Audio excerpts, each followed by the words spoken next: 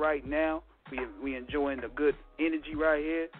So what we're going to do right now, we're going to go to 2 songs from that project, the Disciples of E project, and we're going to bring him on. So the call number is 1516-531-9596. And I also have a track for my man Goldie Loc. That's right, the Goldie Loc from the East Siders. I got a track from him as well. I'm going to play that first, then I'm going to follow up with the Disciple of E tracks. So, let's get it, y'all. This is Goldie Loc, new Goldie Loc right here from the East Siders.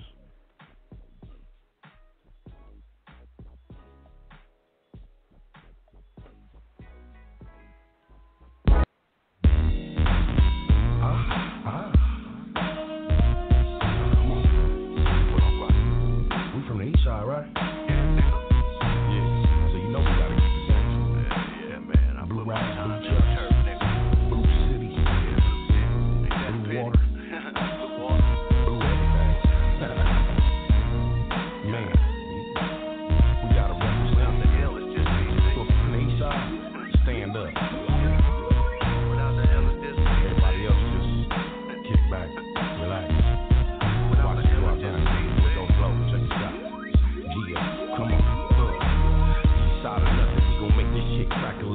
If you ain't a gangster, then you can't relate. I've been down ever since I came out. ES Doghouse, Long Beach in your mouth. See, walking to the beat, that's the only dance a nigga do. If you from New York or down south, then it ain't for you.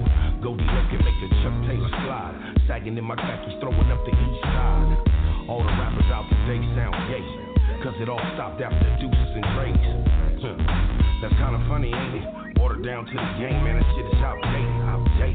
But I ain't saying no names, I'm just keeping it real, cause it's the East Side thing. You know I gotta get my gangster on the East Side, too strong, everybody sing along. Come on, East Side ride till the wheels fall off. Big drink, big money, so come and chill with a boss. Respect the EO, we stay putting it down, homie. Fat blue laces in my shorts for G's only. East Side riders, East Side hustlers, East Side little rats, we East Side smugglers. We make it crack a leg. If you ain't from the East Side, then you don't hate the East Side. Women on our heels. We give them cheap thrills.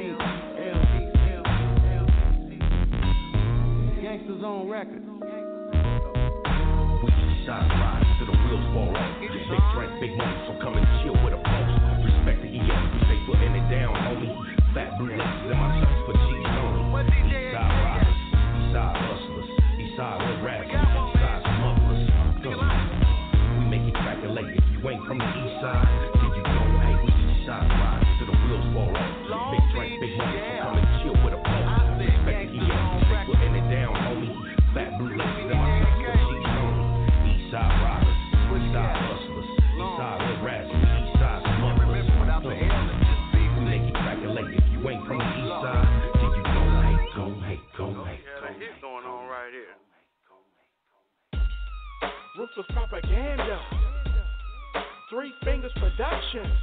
Rest in peace, Eazy E, KMG. We ruthless. See, I was caught up on that gangsta shit. Hit you hard like straight out of Compton, Alpine with the whoopers bumping.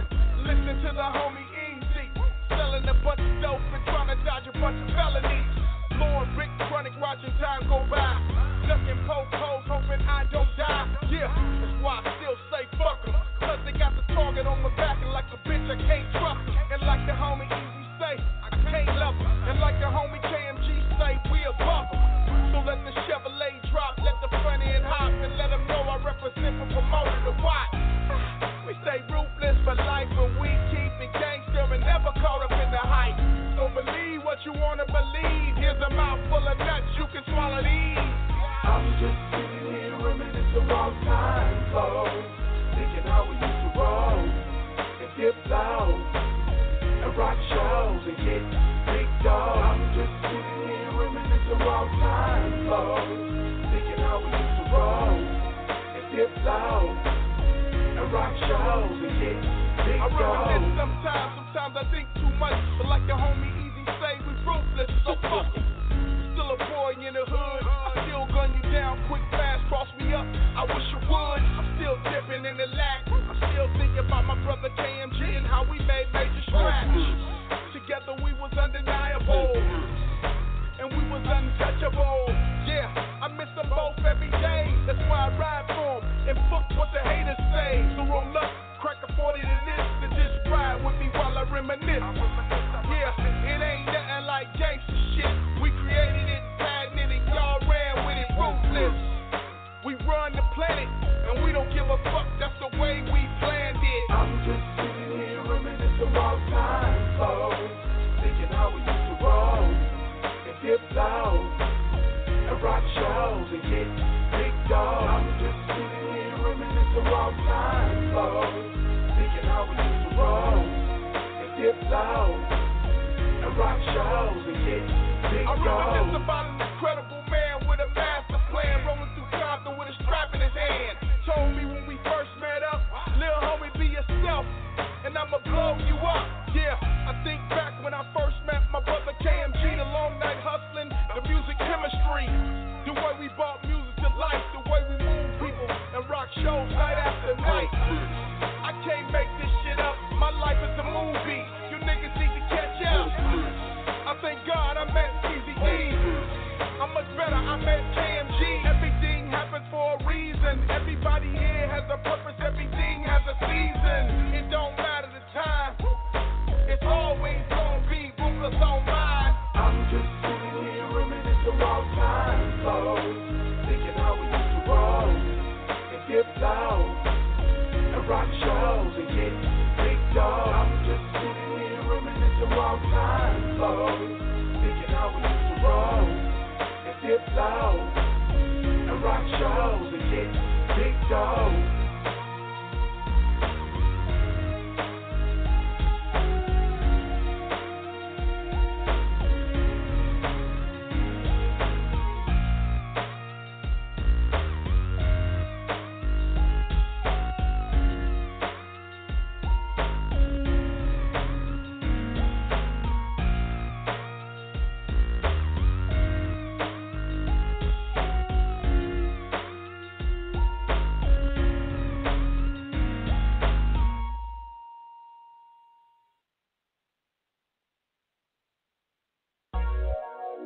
GVM, Ruthless Propaganda, A-Diamond. Yo, what up? We gon' have to ride it out, homegirl.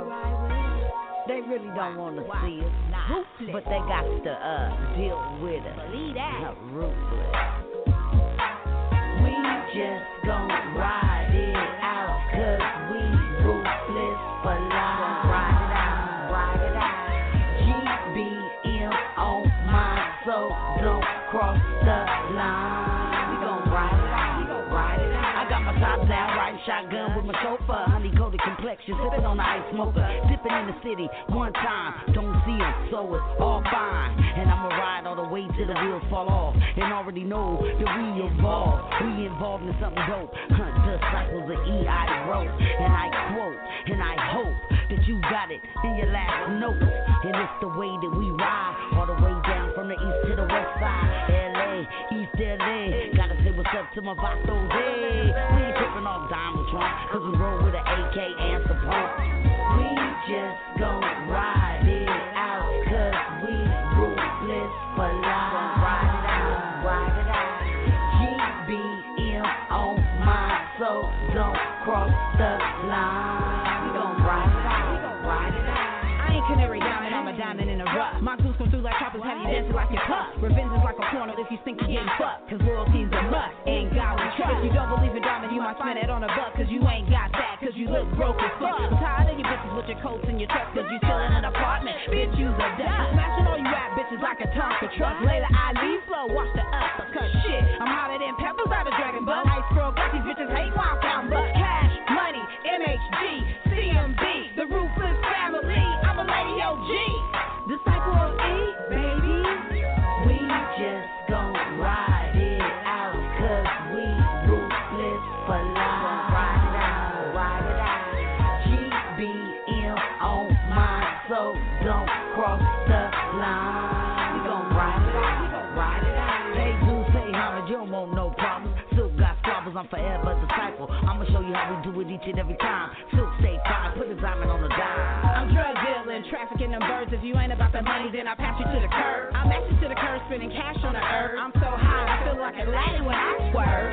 You rolling with Ruthless and living my West Coast life. Living my West Coast life. I'm still rolling with Ruthless and living my West Coast life. West Coast life. I'm still rolling with Ruthless and living my West Coast life. West Coast life. I'm still rolling with Ruthless and living my West Coast life. West Coast.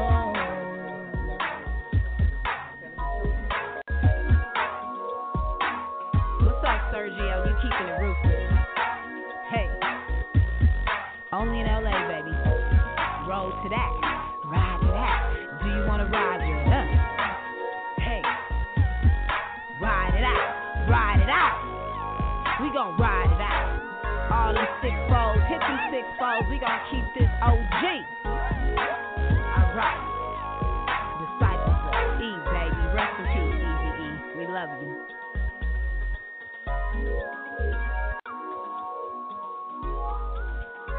What's happening to my boy Ulex? 3-finger production. Ruthless family, baby. All day. Ruthless.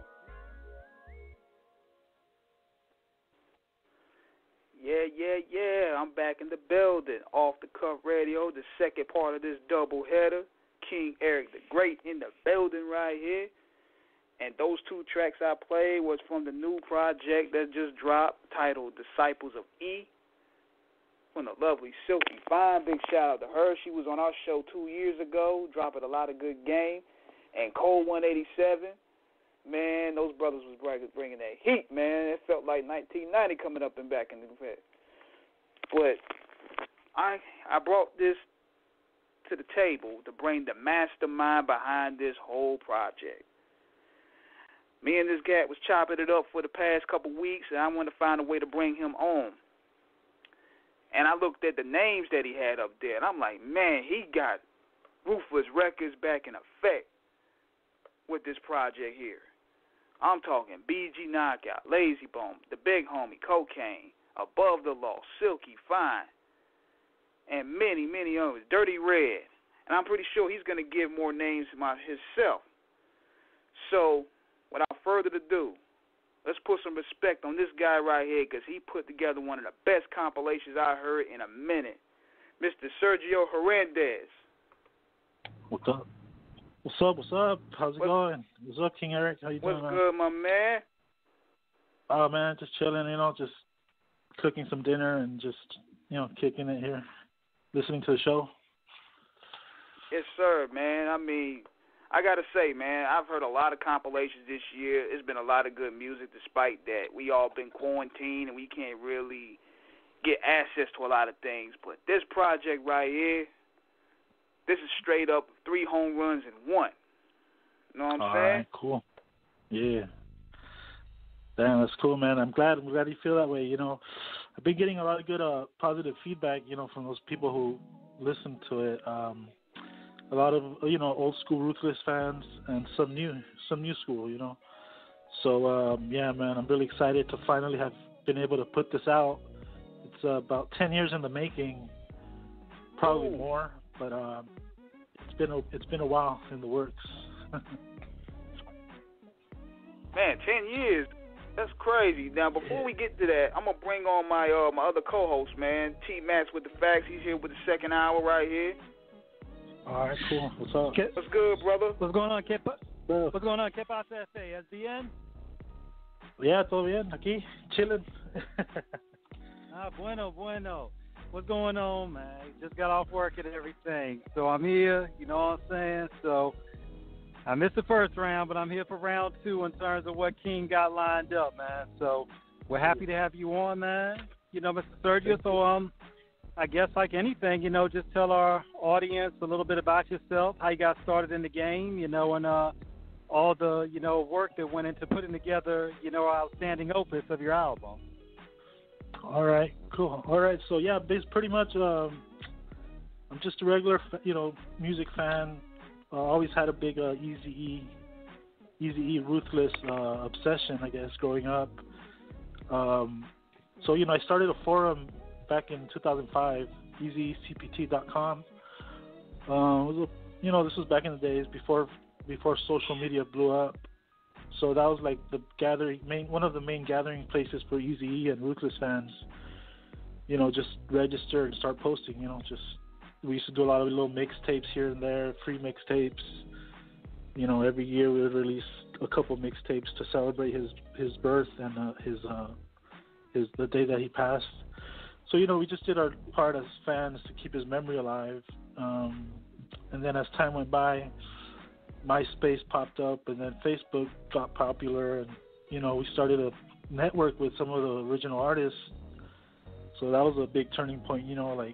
Before 2007, these people were just like, I was wondering what's up with Dirty Red. What's Dirty Red been up to? I don't know. Or I know Big Hutch and other artists were putting out music. Cocaine was always putting out music, but they were not easy to access. So once MySpace and social media blew up, a regular fan like myself was easily able to reach out to Cocaine and Dirty Red, and that was a turning point. That's where I got the idea, to make this compilation album. So started back then. Everybody else hitting it, doing interviews. Back then, I did a documentary titled Ruthless Memories.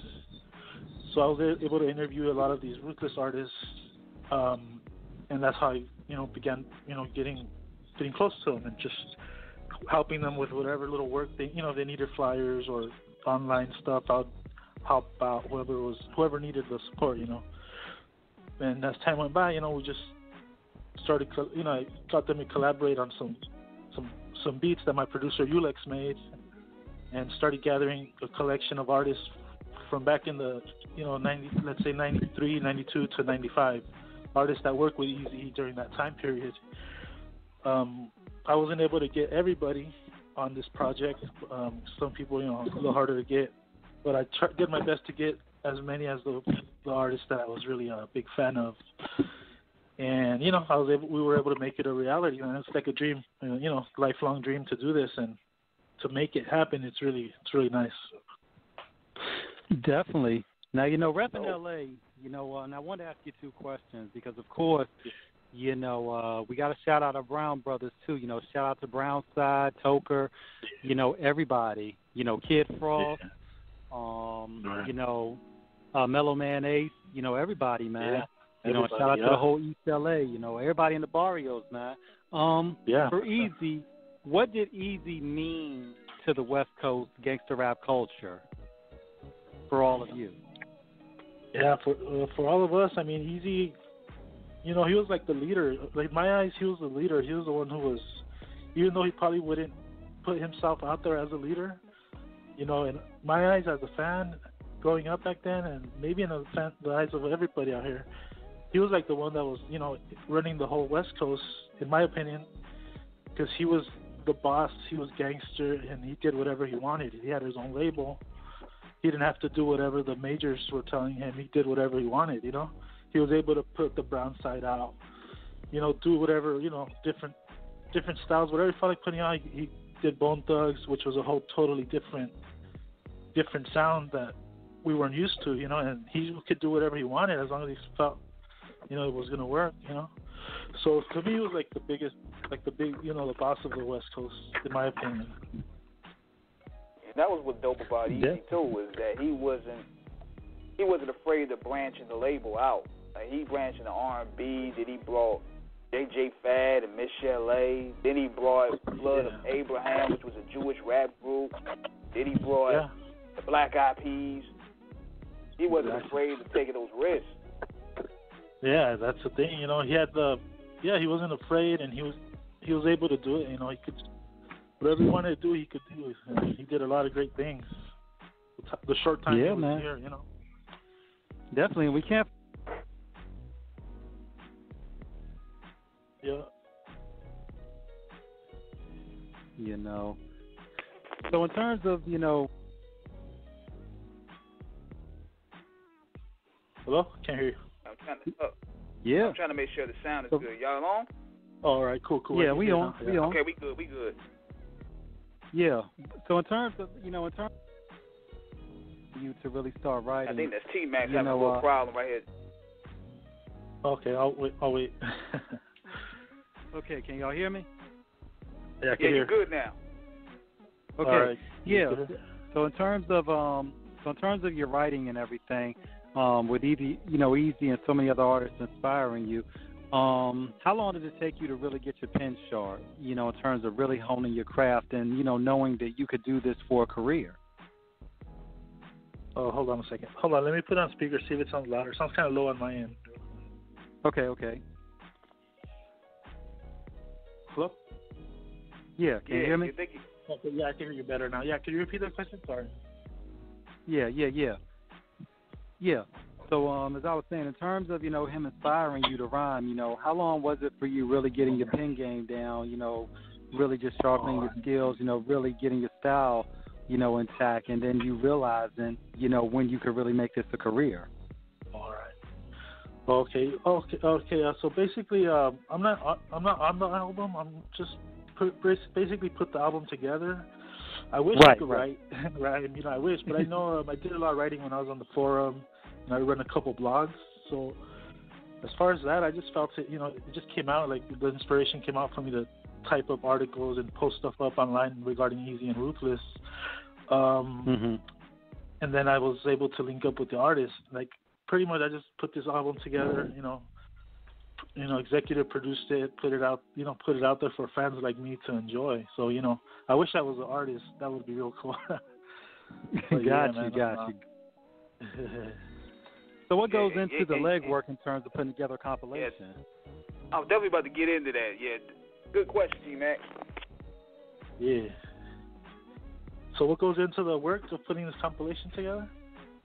Yeah. All right. So yeah, you know, just a lot of, well, like I said, it took me about a little over 10 years, and I started off, you know, I got Cocaine to, you know, I got him to do the first song he was recorded was Cocaine, Eazy's Legacy, and from there it took me a while. So, you know, the financing, you know, I was doing it straight from my, you know, all by myself, executive producing it, so I had to come up with the funds myself and just take my time with it. You know, I wasn't rushing with it. And I had a producer that, his name Ulex, out of Germany. We had linked up back 2005 during the forum, the Eazy CPT forum days, and you know, we just decided to do one producer on the whole album and keep the sound, you know, the sound that we like, which is 90s, you know, old Ruthless sound. Well, we consider old Ruthless. I don't know what the fans will think. They'll have to decide for themselves. But, you know, it took a lot of work, a lot of time, you know, because it's basically 100% independent, you know, so it's just all the work falls in the hands of a few people, you know. So it's in a way it's good that way. That way we're in control of what we're putting out there, you know. But it was a lot of work. especially with the transitioning from CDs to digital too. Did that play a key role? Yeah, it's digital. We're still waiting for that. I mean, obviously, coronavirus has slowed everything down right now, but yeah, man, should be on iTunes, Spotify, any time now. I'm waiting. I've been waiting. But yeah, digital. We've always dropped digital mixtapes. Back in the days, every year we released it for free. Pre-downloads was just basically remixes with Eazy E vocals or Ruthless vocals, and that was just for fun. As a fans, for free for all of us to enjoy. But yeah, digital is something else. It kind of levels the field a little bit. So now we could put stuff out, and everybody can get it. Faster too. Yeah. Yeah, usually it's faster, but right now it's slow. I don't know if you guys have been trying to put anything out lately, but damn, been waiting a while. Definitely. So now when you put I ain't know what was going on with my phone, man. I think I was like, man, y'all better not mess up this interview, man. I was about to get on my company's ass. Cause I couldn't hear y'all at first, and I was like, hold up, what's going on? But what I was gonna ask him was, in making the compilation, cause it has to also have flow, and it also got to have a theme to it. Cause see, I hear a lot of compilations, and people would just slap songs up there, hoping to sell. Now, did putting the format together play a key role in making this thing flow, like giving it a flow structure? Yeah. So we try to. What we did is just by having one producer, and similar. You could kind of hear similar, but it's different. Every track's different, but it's a similar vibe. Throughout the whole album, and then just the way we set up the tracks. The order. I think that helped a lot. Thanks to my producer Ulex. But yeah, I think that has a lot to do with the sound of this album, and then the theme. It's like I always liked Eazy's dark sense of humor, and his the darker stuff, like even with Bone Thugs. So the album cover and the whole theme of the album is like it almost looks like an old ancient book or something, Bible type of something spiritual, or you know what I mean. So it's pretty just something I thought really. I just had a certain vision for it. Definitely.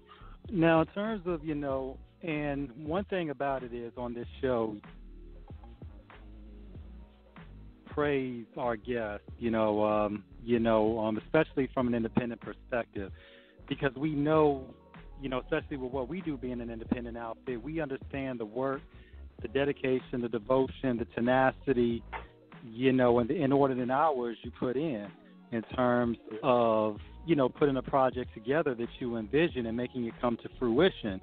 How have you seen from, over your time in the industry from 2005 to now, how have you seen the business change in terms of how artists are marketing themselves and how the music itself has changed? Well, yeah, the music's definitely changed. I mean, and the marketing, all that stuff, everything's more online, social media, Instagram and all these other apps that I'm not too familiar with, but it's like just quick little, for marketing, quick little clips and eye-catching stuff. And I mean, things have changed compared to back then when those magazines, we'd see the ads on magazines, and maybe on TV you would see a smaller commercial clip, and then a lot of information for marketing we'd use for forums back then, forums. And so yeah, man, things have changed definitely. I mean, I haven't been in the industry as far as business wise, but that's what I've seen as far as a fan. This is my only project that I'm putting out, for a while. So it's just like mostly just like one project that is a dream. Put out a couple others in the last few years, but this was my main one that I just want to put it out and just it's my tribute to Eazy. Definitely. How the response has been so far to the project? So far it's been pretty good. I mean, people have been really liking the music. you know, I get a lot of feedback saying that this kind of sound has been missing. I mean, I've been getting really positive feedback that kind of surprises me because I know these people are honest, you know. So I was like, oh shit, okay, you know, if they're telling me this, I believe it. So, you know what I mean? And also, you know, since we've been working on this, I've been hearing this project for the last 3 years or 2 years. So I've heard it like many times, hundreds of thousands of times, probably maybe hundreds of times already. So, you know, when it hits the fans, it's cool to hear their feedback and what they really feel like it's fresh to them, you know, something new. So it's been pretty good. Definitely. Now, one thing too, Sergio, that you had mentioned about the magazines and everything, because of how the market, especially journalism and advertisement, because some people would try to say that print integral as it once was. Of course, we're going with Source Magazine, Rap Pages, Double XL when they first started, and now everything, you know, now a lot of the formats are going to digital. How important do you think it still is for print journalism in terms of people actually having, you know, magazines, periodicals in their hands to really engage themselves and engulf, you know, really absorb themselves into, you know, the written pieces that can truly articulate, you know, in a tangible fashion, you know, what's going on in the culture, and artists such as yourself, you know, who really take the time to really cultivate such a profound and, you know, incredibly dope passion project. Right. Yeah. You know, I mean, it's really it's really important still, you know, because now everything's digital. All these magazines are digital, but you know, it's always nice to once in a while, you know, get your hands on an actual magazine. And I mean, I haven't done that in years, you know, unless I pull out one of my old Source magazines from the closet. But you know, if it's cool, you know, and there is a lot of journalists, you know, still on, you know, that are online and being printed. Well, obviously, everybody who's printed now has to be online, but you know, it's important, you know, just to be able to get, you know, people's perspective on music and, you know, things going on in the world, and just reading it. You know, it's cool whether it's online, digital, or handheld, you know, like old school. That's more like old school. Mostly, I see that more like for collectors, you know, like if you could buy a magazine I'll probably buy that just if it had somebody like Eazy E on the cover, you know what I mean? But yeah, definitely. You know. Look, King will tell you I'm a magazine head. King will tell you about what I sent him last night. Yeah, whatever. You know, in terms of the old caution, you know, shout out to Gonzo and the crew. Definitely, man. Oh, yeah. So, you know, and one thing you had said, you know, one thing about compilations is that I think it, like any album, everything has to flow together from a context of really making sure that the songs connect in terms of a common theme, telling a common story. You know, everybody's sharing a collective experience that, you know, is expressed through the album. You know, what was it like really putting it to see, you know, a lot of artists, you know, when they're just writing, you know, a lot of artists now in this generation of hip-hop really don't understand what work goes into it in terms of really, you know, your track laydowns, your ad-libs, you know, your doubling of your vocals, you know, sound effects, just making sure that everything, you know, having a proper recording booth, you know, a mix and mastering to make sure everything is filtered through right, that the beats and the rhymes coexist together correctly. What is the process of really putting something like that together in general? Well, yeah, it takes a lot of work, you know, a lot of, and, you know, it's always best when you go into a studio with a professional, you know.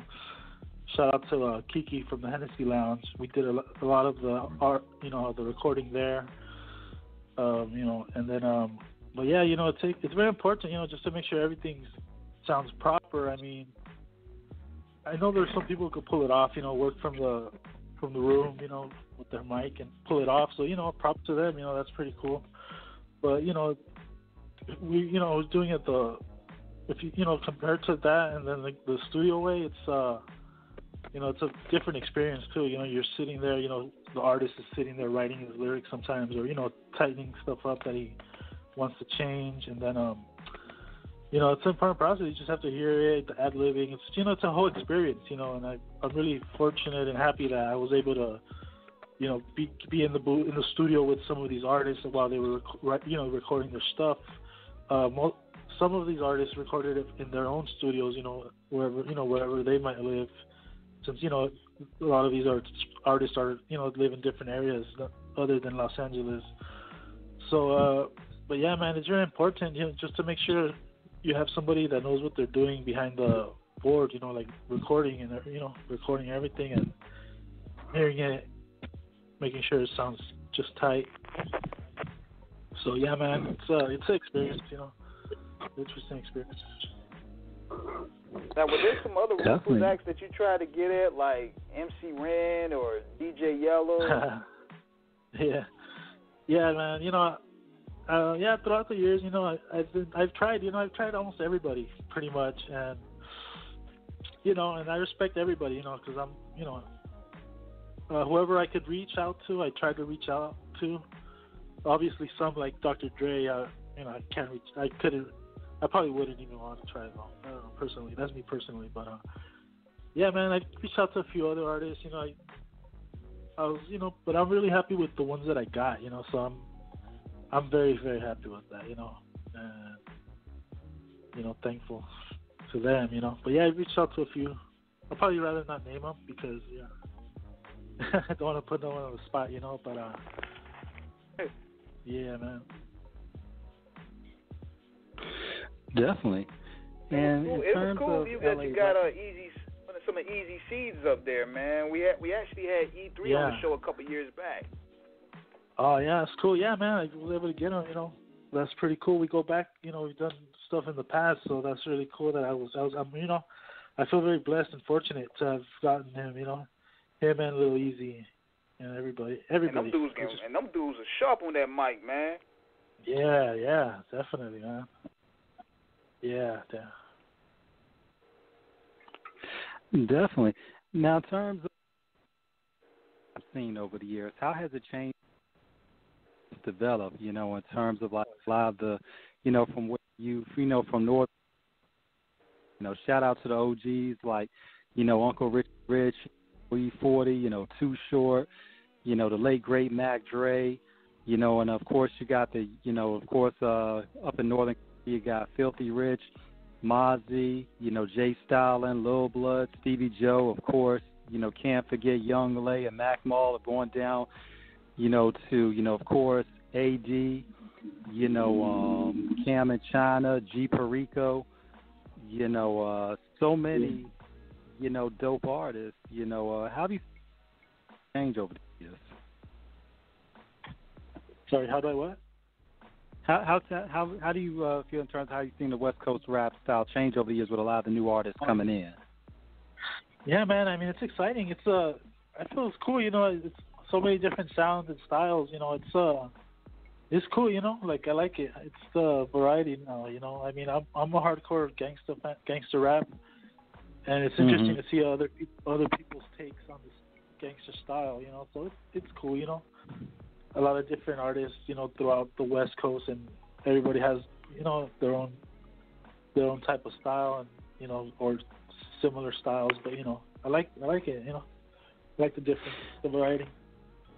Definitely. Now we would be. I think you bring it up a little bit, T Max. Can you hear me? Yeah, you were breaking up some when you was talking. Okay. Yeah. We would be remiss, Sergio, if we didn't mention, you know, Nipsey Hussle too. You know, the late great legend. In terms of Nipsey's business model, in terms of how he developed his rapping as well as his business enterprise, how did that inspire the new West generation in terms of, you know, following what he did that would pretty much impact, you know, the next generation of MCs coming through the West Coast? Well, yeah, man. Definitely rest in peace, Nipsey. I mean, yeah, he was doing a lot. You know, he was doing a lot for his community, and I think that's cool. That's important, and I think hopefully that inspired others to make sure to give back to their own communities and to and to the culture, to the West Coast, even worldwide musically. I think he inspired a lot of people and probably influenced a lot of people to do their thing, and how he had his store and all that stuff in his community. So that's something cool that I think a lot of people hopefully get inspired by, and make sure they do similar things, make smart moves once they get money.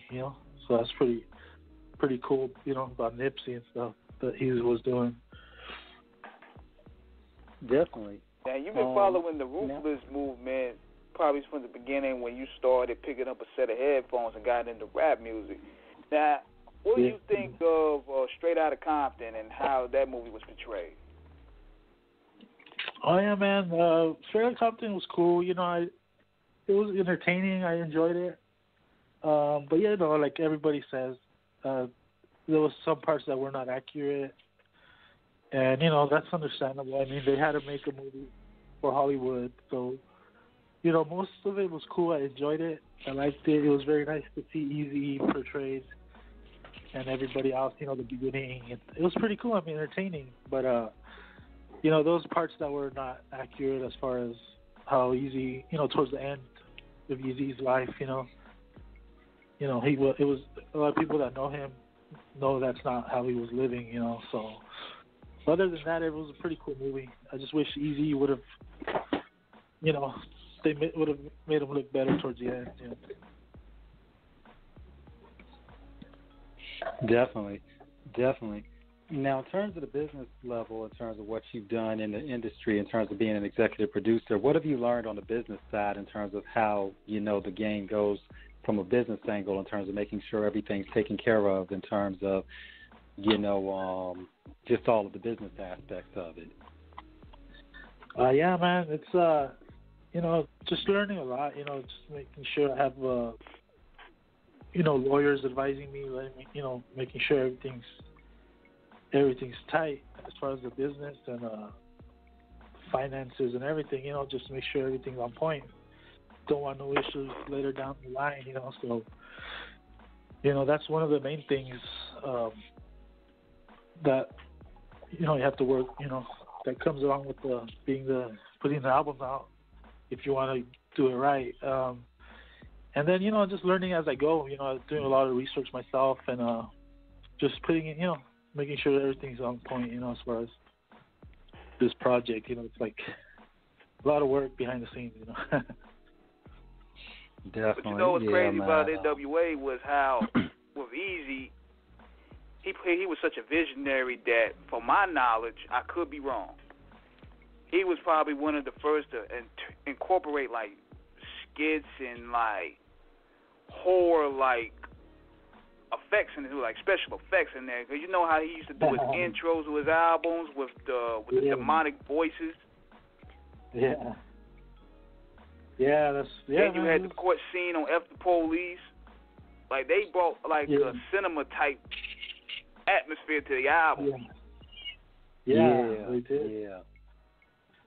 Yeah, man, it's like, they were ahead of their time, Eazy and all the guys back then, That's, probably part of the formula that made everything work out the way it did, so that's pretty cool.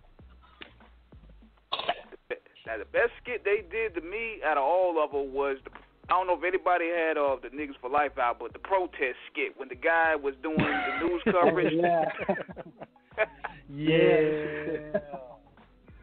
That was sick genius right there. Yeah, like the whole Rodney King thing. I think it's something about no, that was the other album. Never mind. But yeah, the protesters. Yeah, that shit was crazy. And the guy was doing the news. The dude was. He was at a protest, and shots started firing out. He said, "I've been hit. Turn the camera off, motherfucker." Yeah, man, this is cool. Take me back. Now, in terms of, of course, there are two groups that stand out in the hip-hop pantheon of freedom of speech, who really went on the front lines. Of course, NWA was one and 2 Live Crew was the other in terms of them challenging the conventional norms of what America deemed appropriate for society, because they gave a voice to an audience that may have otherwise not had any, and especially, while the music was explicit, yes, it did say something in terms of how, we understood it in the hood. How did you feel growing up around that time about seeing how a lot of people were trying to shut gangster rap down, trying to say it was this bane on society that should be, that should be rid of, in terms of how people really at times misunderstood the messages that were being said in it? Yeah, definitely. It was it was some crazy times. When all that anti-rap and profanity stuff was going on. It was just like you said, misunderstanding as far as people in charge. Like the president, whatever, the governor, senators, misunderstanding the music. Different music. They probably felt threatened, and it was pretty explicit and hardcore. But it was different, and luckily it was all taken to court, and I think 2 Live Crew was able to win some judgment and make sure that there was censorship, but it wasn't as bad as, or it was just probably putting the little labels on the CDs and stuff like that. So it was always a big misunderstanding, but props to them for paving the way for everybody else, to just have the freedom to say whatever they want to say, and express themselves creatively. So yeah, man, those were some interesting times back then. It really impacted the way music and art is today. So props to them. And I miss those days where rap was scary to the masses. That was the best time to be. When it was real scary, when you had people so mad they wanted to run over CDs with a steamroller. Yeah, Calvin Butts and all them back in the day. Yeah, those people. Yeah, of course. B. Dolores Tucker, Calvin Butts, all of them. That was definitely a weird time. Yeah, shit in the hood, with all the drugs and everything. So it's just crazy times.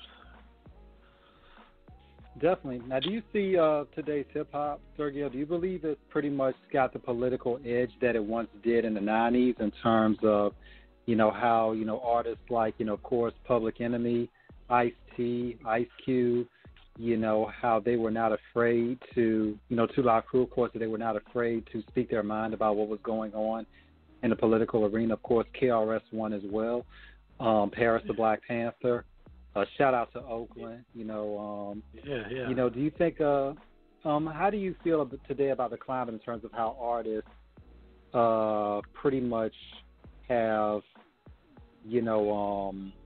how today the paradigm has come in terms of artists really being politically conscious, or do you think a lot of them really are not trying to attack certain social issues as much as, years have gone by? I'm not, I follow a few artists, but I haven't heard that much as far as how it was back then with like Public Enemy and, even KRS-One, they were pretty out there, politically, and just, trying to give people awareness of stuff that's happening. I know there is artists out there, but I haven't really followed too many of them. But I'm, so I don't really know what to say about that. But I know there's artists out there doing their thing, and it is a different era, and they probably have different issues, like a lot of these police killings, different issues. Even though they were happening back then, there's new things that are happening now as far as, these, it's similar but different, and I do know a lot of rappers and artists are addressing that, and, that's good. That's a good thing, that people are still using their voice to, to put people, on the spot if they're messing up, whether it's police or government, Definitely. And also, too, how do you feel like in terms of, social media like Instagram, YouTube, Twitter, Facebook? How do you feel that's influenced, the culture today as well in terms of how artists are marketing themselves? Do you think a lot of times some artists try to use that as a artificial platform in terms of antics to get an audience, or do you see a lot of more artists actually using real talent in order to show the masses, what they have to offer the culture, that they may have not had years ago in terms of an outlet?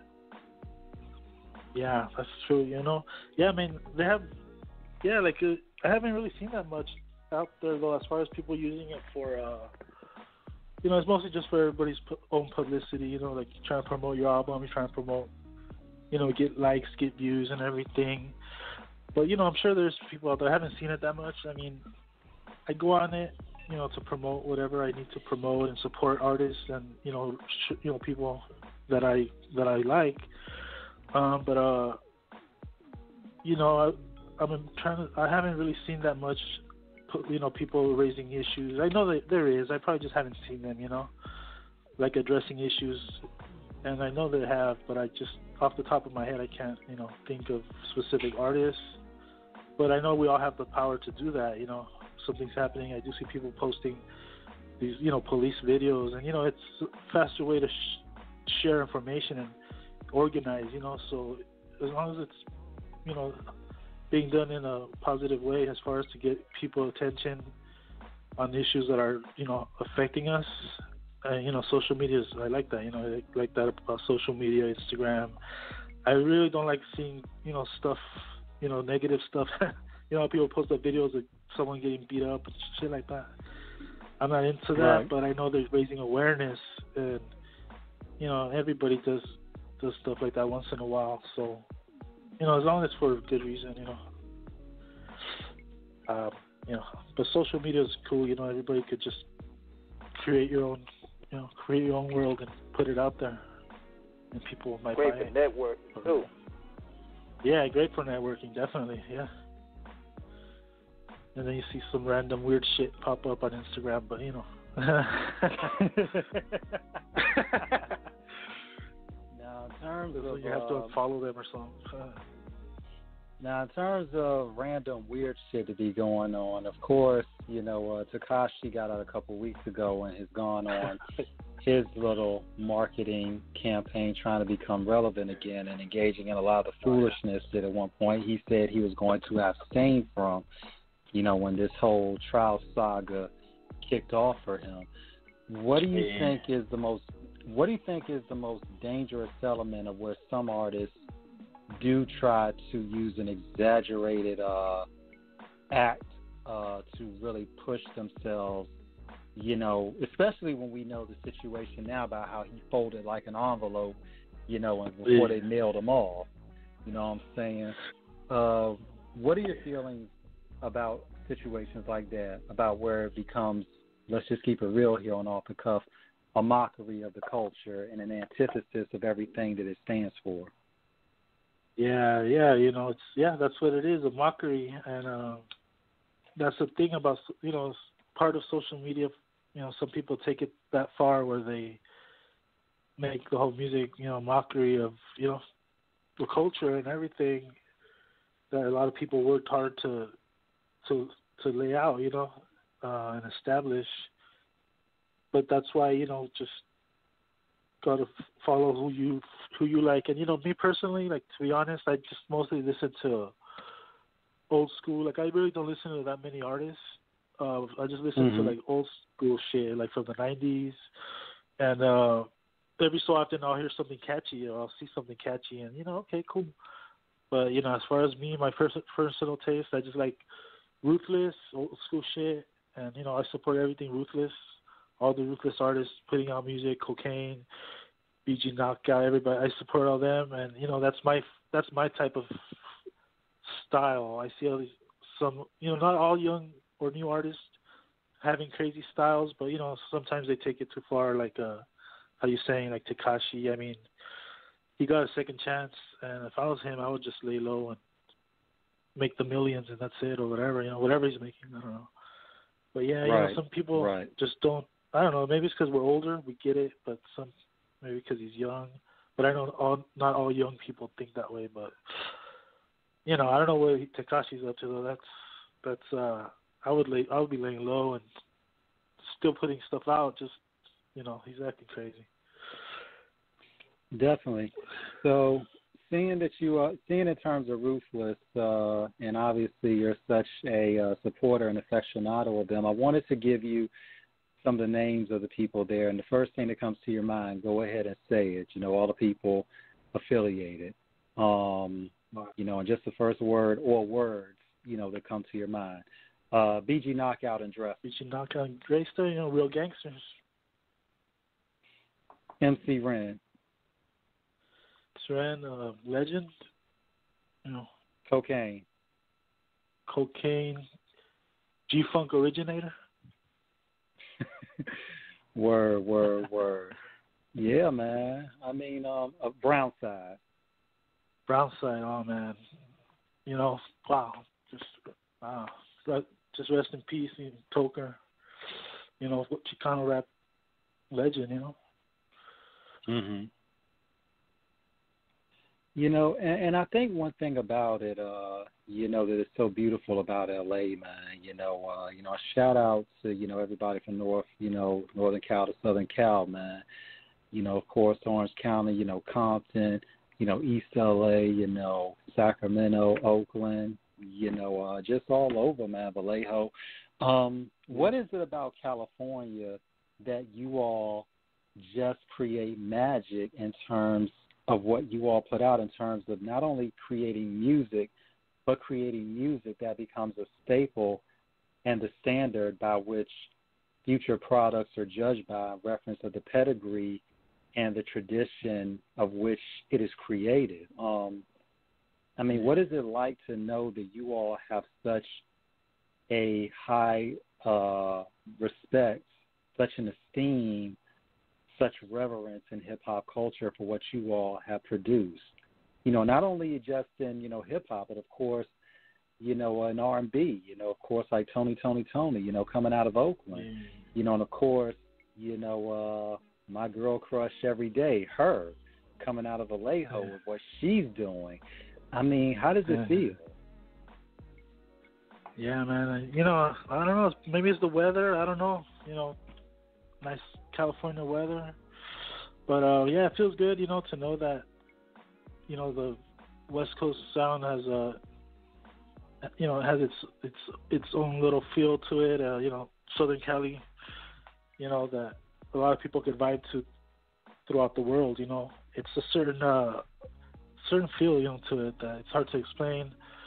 Blame it on the weather, the palm trees, maybe the shootings. I don't know, but mixture of everything out here that that just comes to my mind. Mm-hmm. Definitely. If you could name 3 West Coast albums that really define it from all sides, what would your 3 West Coast albums be that really define LA? Oh, damn. That's kind of difficult right there. Let me think. Just give me a minute. For sure, would have to be a Straight Outta Compton. For sure, NWA Straight Outta Compton. All right. Just because, I personally feel it laid out the foundation for what was to come. NWA Straight Outta Compton, Above the Law, Uncle Sam's Curse. So actually, yes, I'll do that one, Uncle Sam's Curse. Above the Law, Uncle Sam's Curse, and then I'm just gonna take it to the Brownside. The first Brownside album. That's the perfect time. Perfect time balance and time period and just sound for that represents it for me. Personally. Yeah. Man. Yeah. Look, dude, when you said Uncle Sam's Curse, man, that is like, I think out of all the Above the Law albums, that is one of the albums that really, really, really, I think resonates with those in the know of gangster rap, and not only gangster rap, but just hip hop in general. Of course, we know what Brownside, means for the, Chicano culture. Shout out to 18th Street, La M, all the real crews. Logan Heights. We got to shout out all the G's. Everywhere, man. So we know what Brownside means, to our brown brothers. What did Uncle Sam's Curse by Above the Law? What did that? Why does that album resonate so much across the board with so many people? Because so many people I talked to about Above the Law's Uncle Sam's Curse, that is like an album that is like it just has that ethereal vibe. Like it's just one of those albums that really just captures so many emotions. Yeah, exactly, man. That's what it is. It touches on a lot of themes that were, happening back then, and the sound was different. It was, classic, G, big Code 187 G Funk. We have cocaine on there. It's just the whole package, and even like back then for me, it felt like it was kind of like stuff that people shouldn't be talking about, like talking shit about Uncle Sam and stuff. Like Uncle Sam's Curse, kind of like exposing the shit, and I thought like, damn, I didn't think people could do this. So Above the Law, they did it, and it was a good. The whole theme of the album was different. Different little subjects throughout it that just really made an impact and make an impact even till today. And stick out in my mind a lot. So I just thought overall really good album, and rest in peace KMG. It's just one of my favorites, man. And it was I never get tired. I could listen to that whole album from start to finish and enjoy it. Enjoy it even now, even after all these years. It's a good album, put man. Respect on Code 187's name because he was part of the pioneers of G Funk. Yeah, for sure. Yeah, definitely. Yeah, Big Hutch. Shout out to Big Hutch. He had a lot to do with this album. Really helped me out as far as on some tracks and stuff. So shout out to Big Hutch. Code 187. Definitely. Now, definitely, man. We about to. It's crazy. Go ahead. Can you go ahead? Yeah, I was going to say that, we got a minute and ticking, and before we wrap this thing up, can you go ahead and tell the people where you can find the project and where your social media handles and all that jazz? All right, cool. Yeah, definitely. You could get the project, go to ruthlessfamily.com. Right there, you'll see the album cover. Click on the album cover, and it'll take you straight to the store. You could get it CD. I was going to say DVD. It's not DVD. CD. Records, two record set, and cassette format. For all the old school, it's definitely a collector album for all of you, and who big fans, and even those new fans. And you could get every purchase, you get a automatic digital download. So you don't have to wait for it to arrive. You just get the digital on the spot, and it should just go to ruthlessfamily.com, pick that up. It should be on iTunes, Spotify, and all those places, hopefully soon. I mean, it was supposed to be up a couple weeks ago, but they told me because of this COVID-19, it got delayed a little, so I'm just waiting on them. But, I'll definitely update it on the website and social media. Instagram is Ruthless Propaganda. And, definitely just go to ruthlessfamily.com, and you could get everything from there. But, man, thank you guys so much.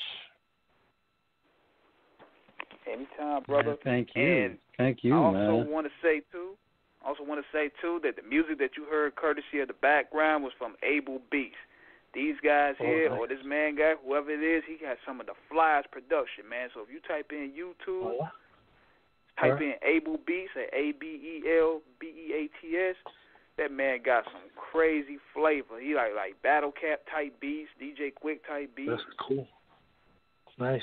That's cool, man. So crazy. I'm like, perfect background music. So check him out. Yeah. I thought I'd plug him right quick. Yeah, definitely. Definitely, man. Yeah, on that note, guys, I'm about to sign up out of here. I also want to say a big shout to Tanae, we had a great first hour. It was a great episode. We're gonna have that lined up for Monday, and I'm gonna have this episode up as Monday as well. So join us Sunday. We're gonna have Crazy from the No Limit Forever 504 boys in the building for a special Sunday night episode. So stay tuned. Yep. All right, cool. All right.